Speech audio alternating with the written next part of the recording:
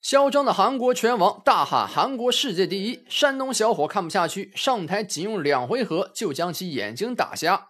说起金世基这个名字啊，相信大家或多或少都有些耳熟。此人是韩国的跆拳道冠军、搏击冠军和泰拳冠军，在韩国格斗界享有一定的地位。但当他来到中国打比赛时，因其过于嚣张跋扈，被死神方面一通教育，直接打回了韩国老家。本以为能老实待一段时间啊，可没想到这次又出来嚣张了。这回出手的是山东小伙张扬。张扬是个年轻的小将，虽然没拿过正式的大赛冠军，但他迅猛的打法风格收获了一众好评。这场比赛金世基放话道，上次没打过方便是没睡好，而且还有点闹肚子。这次打一个毛头小子张扬，让张扬一只手和一只眼，张扬都打不过他，口气十分嚣张。那张扬听到这番话笑了笑，回答道，别在台下说废话，擂台见真章。好了，那咱们也话不多说，长按点赞支架张扬吧。这场比赛正式开战。好的，观众朋友们可以看到啊，金世基现在闭着眼等待比赛的开始，他现在看起来很紧张啊。虽然他口上说瞧不起中国选手，但实际上心里对中国选手还是有些忌惮的。上次方便揍他，揍的实在是太惨了，给他留下阴影了。那这次张扬面对上金世基，来看一下张扬这场比赛发挥如何。咱们比赛呢分为3回合，每回合3分钟。首先第一回合来看一下张扬这边低扫，金世基也还以低扫，金世基上位进攻，张扬快拳还击，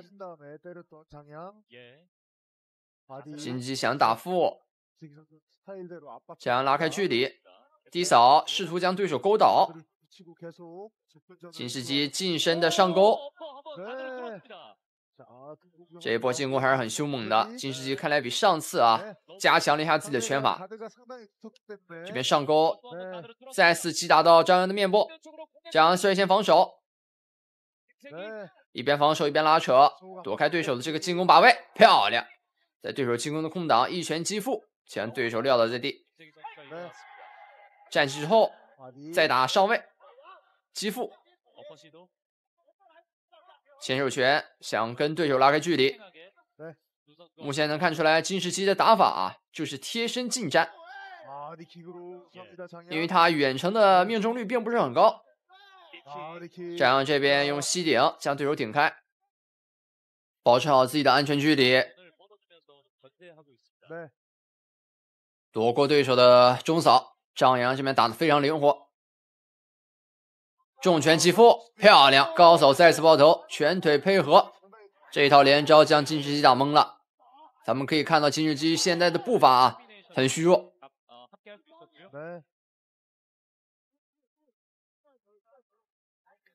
张扬试图上勾佯攻，金世基主动发难，张扬这波应对的不错，膝顶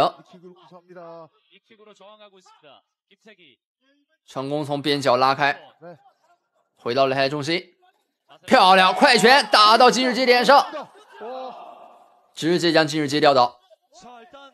看一下金世基的状况，太帅了。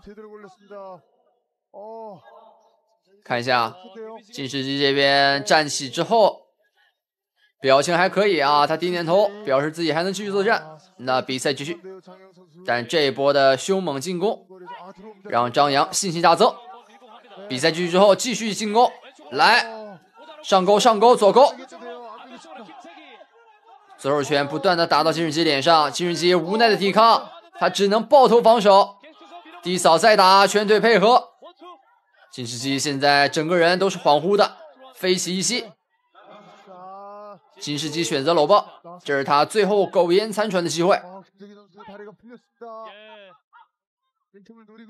台下的韩国观众啊，在大喊着金世基的名字，试图给他加油打劲儿。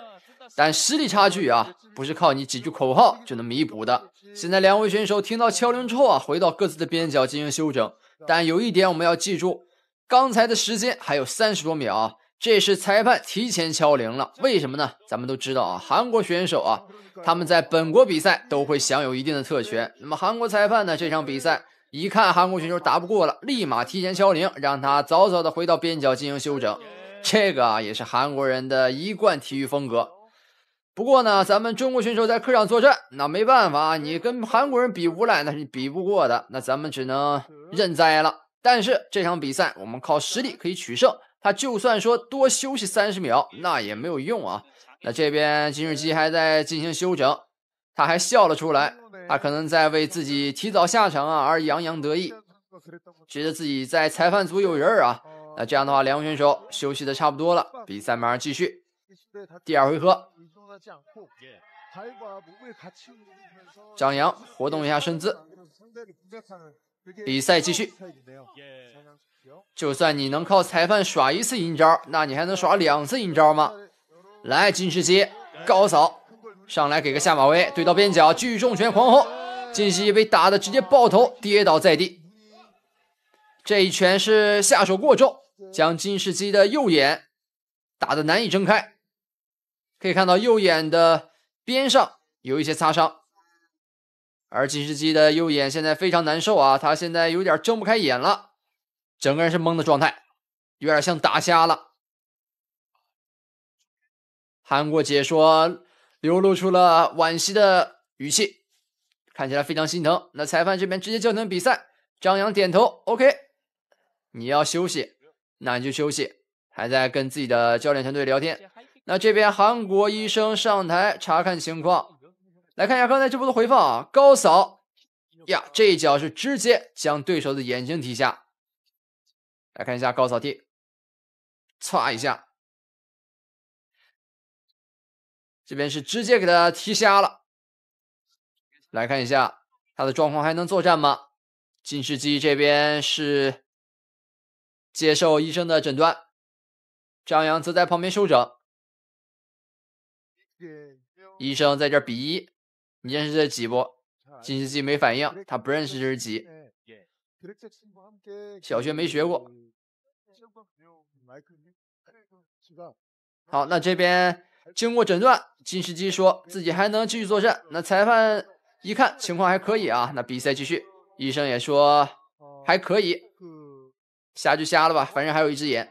好，比赛继续，上来一记高扫踢，再来高扫。一般来说，我们发现了对手的一个漏洞之后啊，就主攻那个地方专打，那对手很快就会败下阵来。那这边是盯着对手的头部打，连续的重拳将金世基再次打倒。好的，比赛结束了，裁判一看那确实救不回来了，他想要再延长比赛啊，金世基也不愿意了，这一直挨揍谁受得了啊？那张扬非常有武德，过来拥抱了一下金世基，这就是我们非常有武德的山东小伙张扬，就算在客场被对手耍阴招啊，他也是做出了非常有武德的精神，这就是中国选手的精神品质。那这样的话，来到擂台中心要宣告最后的比赛结果了。金世基还回到边角喝口水啊，能够看出来他的右眼是完全睁不开了，是真给打瞎了。